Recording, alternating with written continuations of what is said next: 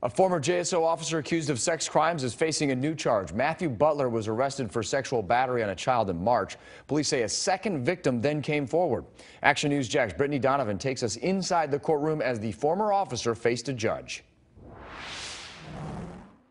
Matthew Butler swore to protect families in Jacksonville when he became an officer. Today, he was inside a courtroom, accused in 2 cases of sex crimes against a child. After a glance around the courtroom, Matthew Butler kept his eyes forward.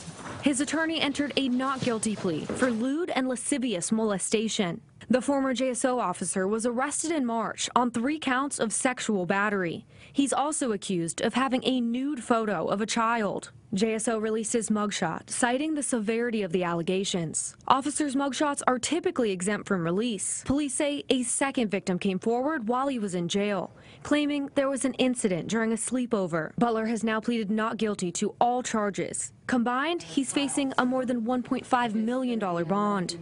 The judge passed a hearing on that bond to next month. Butler is expected in court for that bond hearing on May 7th. You can count on Action News Jax to bring you the very latest from inside the courtroom.